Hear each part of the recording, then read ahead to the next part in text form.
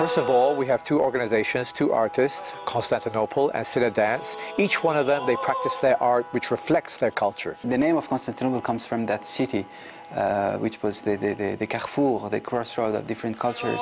Usually my pieces are quite structured from A to Z. But this time around, I've inserted possibilities where movements and tableaus will be improvised. The music, the dance, and the whole creative part of the show grow all together. This improvisational aspect is also something that reflects my desire to work with a musical troupe. Musicians are much more comfortable improvising. We have this challenge to listen to each other, to see each other, and to create together on the moment.